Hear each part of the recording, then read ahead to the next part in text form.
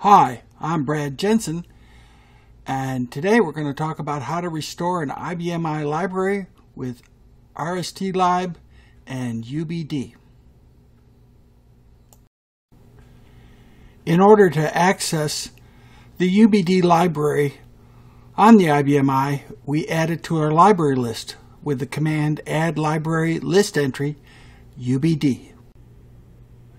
You see that the UBD library has been added to the library list. To bring up the UBD command menu, enter Go UBD menu. The UBD command menu lists the 7 simple UBD commands that you can use on your IBM I. The work UBD command is used to load a tape image into UBD. This is the same as loading a tape cartridge into a tape drive. The work UBD command takes 2 parameters, dev and tape image. The dev, or device parameter, is used to specify the backup device.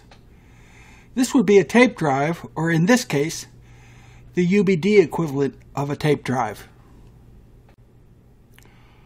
We can view all the tape devices on our IBM I by entering the command work configuration status with the associated parameters. Even though UBD is actually a Windows Server appliance, it appears to the IBM I as a regular tape device.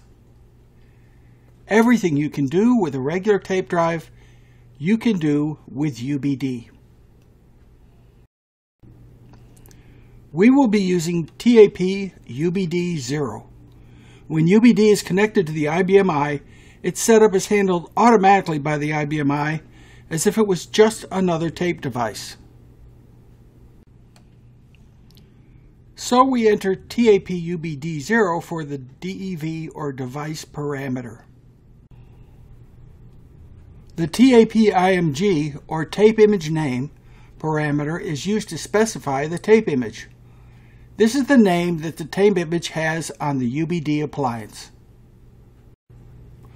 We can easily find the tape image we want by looking at UBD's simple but robust web interface.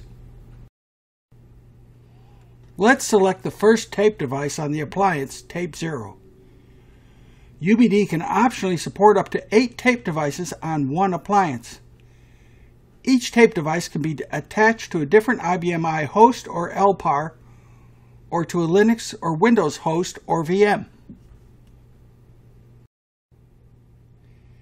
Here we see a list of all the tape images stored on tape 0. A UBD tape folder can be sized dynamically to fit as many or few images as are required. Tape images are stored as window files and may be compressed, encrypted, or deduplicated. Let's select the Brad1 tape image. This is like selecting a tape cartridge and putting it in the drive. We enter Brad1 for the tape image parameter for the work UBD command. Pressing F9, we see the command as it would be entered directly on the command line. UBD commands are easy to integrate into IBM CL scripts. Having run the UBD command, we can see on the web interface that the Brad1 tape image has been successfully mounted. We run the RSTLIB command from the command line to restore the RIC test library from the Brad1 tape image that has been mounted using the work UBD command. We will give the restored library a new name, A-test. We are informed that the restore went smoothly. UBD's lightning-fast restore speeds are one of the reasons customers prefer it to regular tape.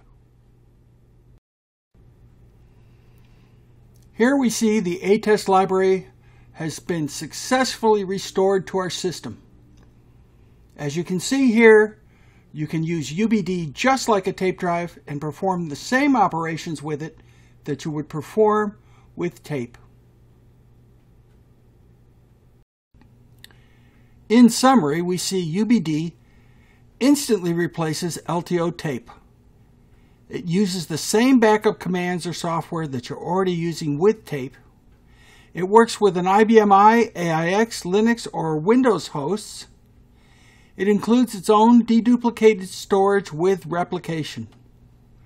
It can also be used as a gateway to your NAS, SAN, or dedupe appliances. UBD, the Universal Backup Device, is available at LaserVault.com. UBD can be purchased as a turnkey appliance with its own deduplicated storage and replication. UBD also is available as software only for your own server. And last, UBD can be run as a virtual machine on your existing Windows server.